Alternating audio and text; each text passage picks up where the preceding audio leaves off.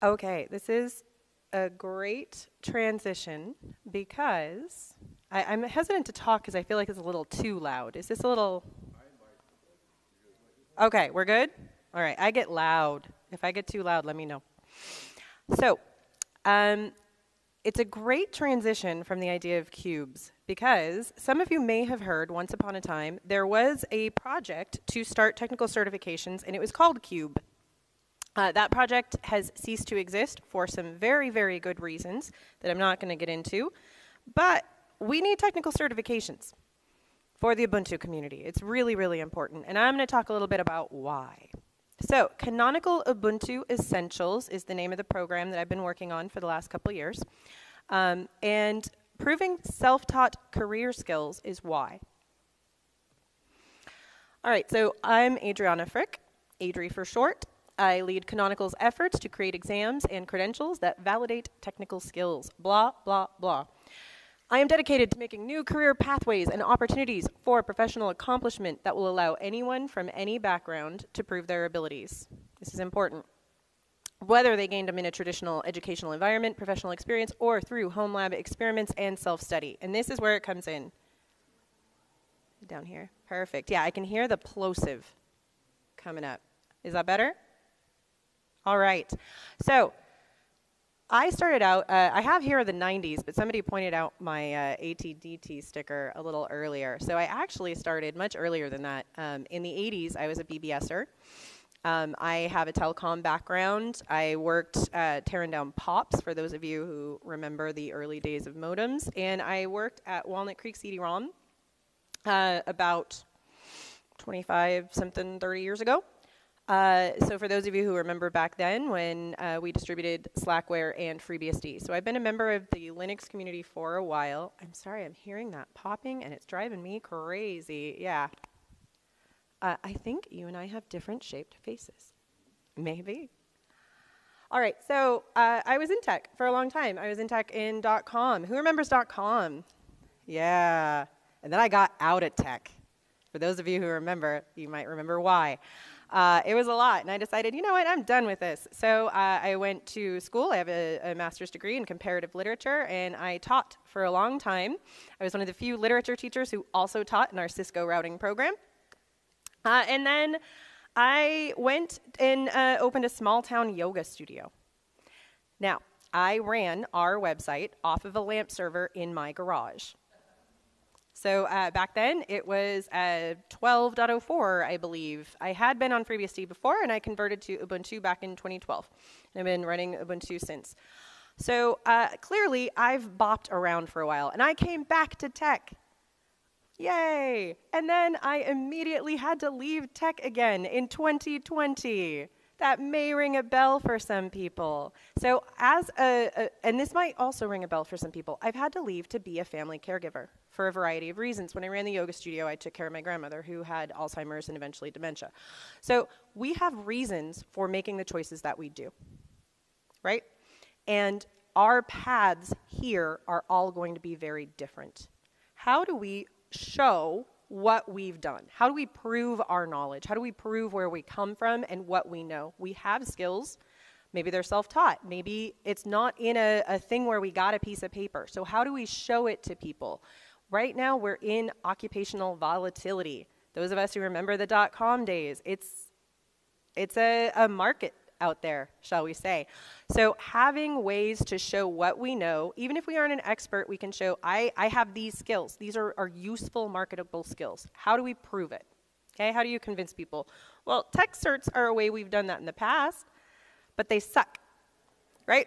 Tech certs are not great. They're a huge problem. They don't work very well. For one thing, they're frequently irrelevant. When I came back to tech, was so excited to take the CCNA because they were still asking questions about frame relay. And I was like, yes, I know this one, right? Usually it's very, very irrelevant. It's out of date. They're unreliable. You have these very fly-by-night sort of multiple choice questions, and you don't know, did that actually measure anything? Did that actually prove anything? They're also frequently unattainable. They're way too expensive, or they take way too much time, and you're not going to be able to complete them in your busy schedule. So what we've been working on is something that is relevant, reliable, and convenient. So Canonical Ubuntu Essentials, which we shorthand call Q, we're focused on real-world skills. How do we measure them, and how do we prove them? Now, if you look at this, this might look familiar. Okay, what does this look like? Just off the top of your head. Yeah, well, there's terminal screens, but it also looks like a desktop, right? Right, we've got that's a jammy jellyfish in the back. You can't see it because there's stuff in front. Now, if you look over here, this is just a web browser window, but the whole thing is a browser. You can see up there, it says ubuntu.com/credentials, right? That's all it is. It's just a web browser. You go to the website, click, click, click. In your browser, you don't have to have this massively crazy proctored thing. You don't have to go to a test center. You just, in your browser, open up a desktop interface that is essentially graphical. Right now, it's via Guacamole, RDP. We're looking at possibly some improvements for 2410. That little Ubuntu up at the top, that's just our website. That's the Canonical website. It's letting you know where you are. Over here, we have Canonical at Warty. I'm glad some folks mentioned why it would say Warty, right? So this is your starting point, right? Because that's where we started. When you're working on your exam instructions are in a browser window, and you just go over to Ubuntu at Artful. Every single one of our VMs that we have in our environments are named for historical Ubuntu distros, and you'll find that some of the questions have little Easter eggs in them for our community. So these are the features. They're about 60 minutes or less each. They're hands-on, performance-based. So if you can add a user in an environment, you're adding a user in an environment. You're going to do real-life exercises. Our questions were written with the idea of you're playing sysadmin. It's like a role-playing game, right? You've started at the company, you're coming in, and now you have a task to perform. So we have a number of hands-on performance-based exercises that's going to give you in-depth proof. We also have some multiple-choice questions because you want to have breadth, right? And not all questions require a VM. We have the Ubuntu desktop environment with the little Easter eggs, which are kind of celebrating our 20 years of history. So how did we make it relevant? Right? It's very easy to use words. Let me prove them. So the first thing we did is we went through multiple industry sources. We went to subject matter experts. We compared and contrasted hundreds of LinkedIn job listings. We looked at book tables of contents, one in particular, but there are a number of other books that we reviewed as well. So we went to a lot of different industry sources and said, okay, what's important? What's essential? The only way that we're going to reach something that makes people happy is to find consensus. So that's what we looked at doing. And then after that, we went through and we had a number of subject matter experts review and rank the importance and also the frequency of tasks. If it's very important and you do it all the time, I'm going to test you on it. If it's not important and you never ever do it, look it up, right? There's no reason to waste your time by putting it on an exam if nobody cares. Also, we went through multiple rounds of internal, public, and industry partner testing thus far to bring it to you. So what we're going for is we're data-driven. We start with SMEs giving us content guides. We then do continuous evaluation using industry standard item quality metrics. I'm not going to talk about that in depth. If you would like to know about it in depth, I will bore you to tears. Love talking about it. And we also are looking to have versioning. So right now we're matching it with Ubuntu versions. We are looking to get to a place of continuous improvement. So we currently have it where we'll have the 2404 and then the 2410. So each certification, when you go to an employer to show them, they're going to get a sense of what is on each one. So as we develop and expand, you'll get new information. So where you want it, it's a browser. When you want it, you figure it out. And they're in pieces and parts. So if you're ready for the first one, you take that one, and then you study for the next one. You don't have to sit for this grandiose 3-hour monstrosity. You can pick away at it. It can be on your budget and your time schedule, how you want it. So right now, I do not have significant restrictions. Now, obviously, if we get to a point where it's a security issue and I have to kind of restrict things, we will. But for the most part, I try to keep our proctoring very, very lightweight. I don't want to mess with anybody's machines, and I don't want to mess with your workflow, because in real life, you have your setup that you want to use. You can take the exams as you need them. So the first one that is available today is vendor neutral Linux. Now, it is an Ubuntu system, so some commands might feel less vendor neutral if you have, for instance, a Red Hat background.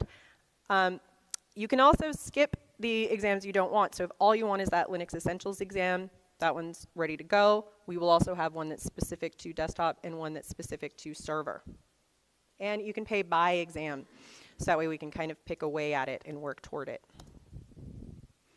So the first step is to go to the website. It is available right now. You can use that QR code and go there. This is what it should look like. This is a recent screenshot. And that QR code is available on the next slide as well if you don't quite get to it. So this is just what to expect from the site. I'm going to skip to the next one. The QR code will still be there. You can sign up to be a pre-release tester. So this is not just testing our current exam. This is also signing up to test future exams. You can also be a subject matter expert. So as I mentioned, we go to these panels and we say, what's important? What should we be working on? What do you think about this question? Does it seem right to you? Does it seem realistic? Is it still relevant? We had to dial back the cron question. Let me tell you, we have people up in arms over, I still believe in asking about cron because you need to know your fundamentals. It's important. We probably spend a little too much time on cron. So feel free to be one of those subject matter experts saying, Adri, you haven't been a system administrator in way too long. You have no idea what you're talking about. That is why we need experts. We need subject matter expertise to help us find consensus. So how else can I help? Can I help distribute these things to educational environments? Can I, random person in the audience, use this in a nonprofit capacity? Yes, email me, ask me. We're looking for training partners. We're looking for people who want to help out with developing syllabi. We're looking for ways that we can help the community. So this will go to my team. I will probably see it. If not me, someone who is under me will see it. We will get back to you. Now, the actual exam itself, some people may want to take it. If you would like to, this is what is on the exam. So, secure system access, create a directory with group permissions. This is all on the website, by the way. So if you did I'm just scrolling down for you. I'm just saving you a step, right? So that way you're not looking down at your phones, you're seeing it in big print. Permission stuff, password complexity. A lot of you are going to go, oh, I can do this right now. Keep that thought in mind. It might be relevant. Let's see, understanding creation of user accounts. You're going to have to know sudo. You're going to have to know SSH. Know that there's a file system. Kids today, okay, we have these things called files. All of your electronics are obscuring that. But there are files, they exist, there are file systems, we're going to learn about them. We're going to do not a ton of regular expressions on this one. It's a little bit, there's a lot more coming on server. Keep in mind, this is 1/3 of the overall package, so you will take it and you will say, I don't know, I didn't get the whole thing. It's kind of an amuse-bouche. That's intentional. It's on purpose. There's 2 more to come. Navigate file systems, know your way around. There's a license question that kind of messes people up. I will ask you to actually look up the licenses. They don't like that. Maintain system resources. One of the big ones is going to be managing storage devices and managing partitions. And then there's a lot of questions that are about, there's some about resources, some about logs. Those come up a little bit more in the future. We do have some self-study resources. It's a work in progress. It mostly just shows you stuff that we already had on the website that will be relevant to the exam. This is approximately what we're looking at right now. We don't have our pricing set 100%, so I'm not going to say anything about that. I can let you know. It is lower than all of these available. So that might be helpful for you. There are cost-minded. That's obviously not something that enterprise cares about, but it's something I care about. Because when I started in this industry, there weren't college classes in it. You know, everybody was self-taught, and some of us got out of really bad situations to get into this industry, and I want those pathways available for people coming today. So we're going to make it affordable, and we also want to make it competitive. That, you know, it's affordable, but that doesn't mean that it's easy. Accessible doesn't mean easy. So you can try it out. If you want to take it today, right now, you can do it. Well, maybe not right now. It's going to take me a minute to answer the email. If you really want, I can give you a key here at this moment, but it'll probably be better if you get the email that tells you the URL that you're going to go to enter it. I think I had more stuff on here, but I think that's good enough. Yeah, I have like 10 more slides that'll show you how to enter your key and all this other stuff, but you don't really need to know that. If you want to know, I can show it to you later. So are there any questions? Yes, Ted's got one.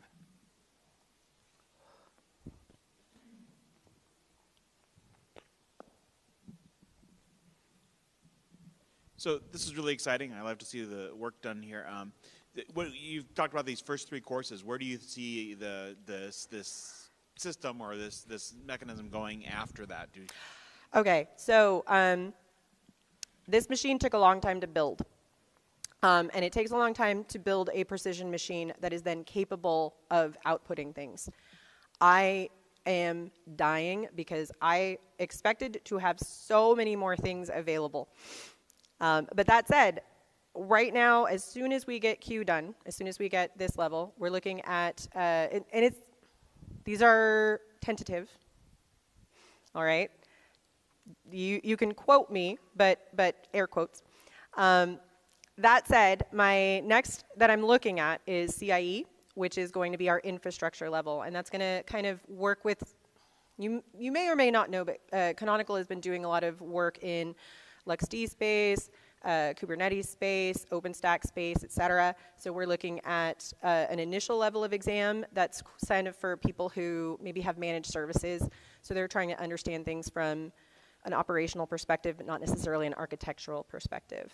And then as we develop the essentials line out, so we're looking at a developer track to go over, for instance, snaps, things like that.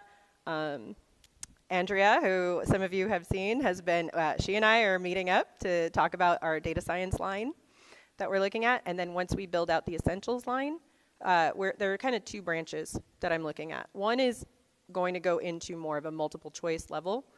For those people, you know, Q is really set to be an entry-level system administrator kind of task.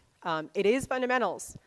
It was very important to me that people actually know how to do things because a lot of exams today are Ansible. Like, learn the Ansible for it. Well, what happens if you have a machine that you have to actually engage with? You know, do you still know what those commands are? So I don't have a lot of scripting on this, but as we get into the professional level, we'll start getting into probably more Juju and things along those lines. So we have it spec'd out for the next 2 years. I have, I think, about 10 different lines that I'm looking at, series, and each of those will have 3 to 5 quick certs, or quick certifications, that will each be short and easy to accomplish. That's the goal. I want to remove friction from the proctoring process and the sign-up process as much as possible. How often would you have to renew a certification? Right now, because of the versioning, it's going to be somewhere between 2 to 3 years. It depends on, you know, sort of, the market moves really quickly. My hope is that if we can get employers to buy into the versioning system, then you'll just be able to kind of update. You won't have to do the whole song and dance over again. Next question. Okay. Yeah, exactly. Because, I mean, how many times can I ask you if you know what sudo means? Right? That hasn't changed. A lot of what's on this test, you know, the fundamentals, they haven't changed in a long time. Ones are still ones, zeros are still zeros. So a lot of those skills that were relevant 20 years ago are still relevant today when you're starting out. So for Q, I'm less concerned. When you get to the higher level stuff, especially right now, OpenStack space is insane, Kubernetes space is insane. So for those, we may update more frequently. Sudo is how we make sandwiches. Everyone knows Indeed. that. Anybody else see that on the board outside and almost want to write it? I have a good, so when you talk to subject matter experts, will you be also like taking, like, so for example, like if I think if something relevant is, you know, what are the 2 modes in VI, right? So There is a VI question. so Don't then, come at me, Emacs people. so if can I then suggest that the 2 modes, because you know we want to be generic and something that's broadly, you know, applicable, relevant. That's the word. That's relevant to generically to every distro, not just Ubuntu. So, like for example, if I signed up to preview things, could I suggest that the 2 modes of VI are beep repeatedly and break everything? I'm afraid the correct answer was don't know how to exit makes you cry. But how many people have had your first VI experience? Because it was a hazing ritual at Walnut Creek CD-ROM. And in fact, those of you who know Nano, it was Pico when I was a kid, and they would actually alias Pico to Ed. Yeah, because they were not nice. So that is how I grew up as a child.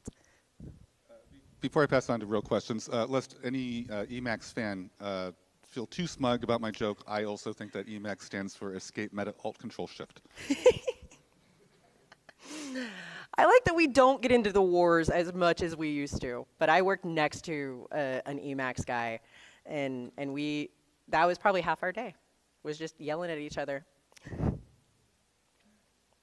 If anybody wants to see what's on the exam, please feel free to ask me any details. Obviously, depending on the time, I might even be able to show you one, but. Well, that's not the time I'm worried about. The time I'm worried about is whether it's expired. I had one running, and as I mentioned, they are time limited. Yeah, it quit. This is what it would look like at the end. You would get this. This is, it will just ask you to complete an exit survey, and that lets me know what you think of the quality, what you think of our environment. And folks who are participating in this round, we do have some changes already on our roadmap for 24.10. So you will also get invitations to beta test our 24.10 version. Yeah, sorry, as I mentioned, it goes, I have it set to 75 minutes right now for accessibility purposes, and it expired 2 minutes ago.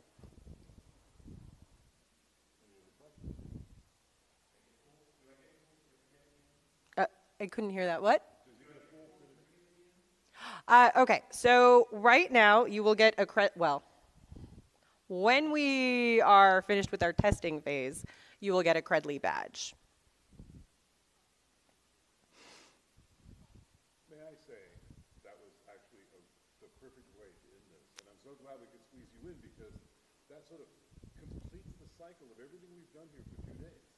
Because it ends with a note about the future of people on their careers, how they're thinking of advancing them. These 3 youngsters here are probably thinking, why is credentialing relevant? Well, in a few years, you'll think, wait a minute, I know all about this, and this is going to take me forward. So closing it on this forward-thinking initiative is really valuable. Thank you. Really quick, I do want to speak to that. So I did ask for my son to be brought back in because one of the reasons I was in telecom is my dad was in telecom. Papa Bob was in telecom. And when I was little, I went to points of presence. For those of you who don't know what those are, we used to have modems, and I had to help strip modems down and replace them. So it's a family affair. It's a family business. And so he is a huge part of this. Someday he's going to learn skills in this industry as his father and mother and grandfather and great aunts and everybody else have.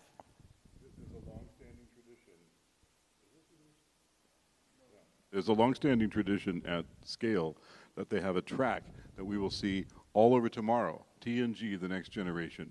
And they celebrate not just teaching kids, they have kids doing the teaching. I learned Blender from a 10-year-old. There's some amazing stuff that happens at the next generation track. So Yeah, enjoy that for all that that brings. But this is sort of TNG for adults. This is advancing us forward, and I'm really pleased to see the focus you have on this. I have personal questions for you and I afterwards, but really glad we could fit this in. My apologies we were not able to put this on the printed schedule, but what a great surprise to have you here. And real quick, my name is, again, Adrianna Frick. Feel free to reach out to me wherever. I live and breathe this. I love this. I care so much about it. I will talk your ear off about it. So if you're wondering, how do you actually measure and quantify the concept of knowledge? How do you build these sorts of things? Those of you who are working with curriculum, if you want to know about that, come talk to me. If you want to know about being a gutter punk, punk rock kid starting out in this industry in my teens, come talk to me about that, because there's room for everyone here. There's a home for everyone here, and I deeply believe that, and I want to facilitate everyone's success.